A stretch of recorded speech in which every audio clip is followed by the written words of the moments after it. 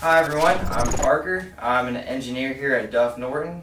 Here's Jesse, he's the assembly supervisor, and he's going to show you guys how to assemble a rotating screw jack here.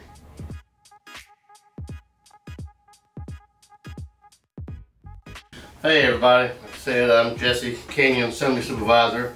What we have today put together is a 5-ton rotating upright actuator. So I'm just going to do basics. Pretty much all the, not all of them, but most of the rotating jacks, 2-ton, 5-ton, 10-ton, they're basically the same. Just different parts, some are smaller, some are larger, but basically all the same.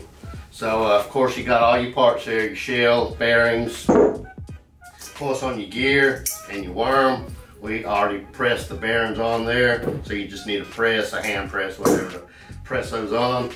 We got an expansion plug. Normally they either get a plug to keep trash out or a small pipe. So you could use either a fixture that we have in-house, or you could use a pipe or a piece of wood, whatever, just to plug the hole up. Put the plug in. That keeps it in place. Normally we put a little bit of silicone or RTV sealant just to seal it up real good. So now we're going to put the bearing race in. They just tap it in there, fully seated. On these, the gear is actually bolted to the screw, lifting screw. So of course it just slides on the end of the screw. You have a key to engage it.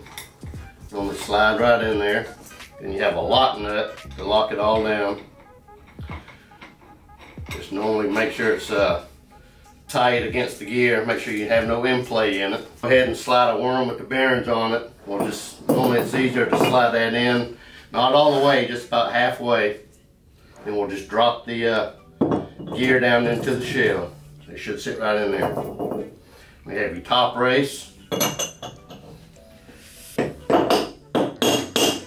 Tap it in there, and the shell cap to hold everything together. Snug it down. Normally it's good to put a little load on it. Braces for the worm. Go ahead and install those.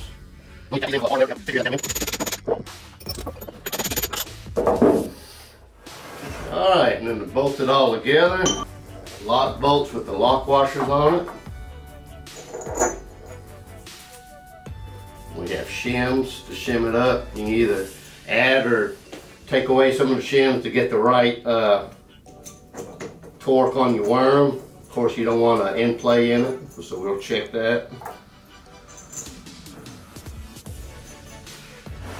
Go ahead and get it up.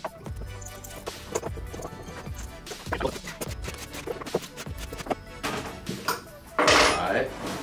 Tighten the shell cap up, which we did, and of course we normally spot drill it, lock it down with little set screws. We'll run those in. Always have them grease fit and grease the unit. And last but not least, we have a lifting nut where the customer actually connects their load to the unit. And that's what raises and lowers when the jack rotates. This nut will go up and down. Basically, that's your 5-ton upright rotating screw jack. Now we're going to disassemble our 5-ton actuator rotating screw. So basically just take your lifting nut off. Of course your set screws that lock down the shell cap, remove those. And normally there's a load on the shell cap, we tap it loose. There's no different ways you can take this apart. You can take the flanges off first, you can take the shell cap off first, it doesn't matter. So we'll go ahead and take that off. Next we'll go ahead and break free the bolts on the flanges.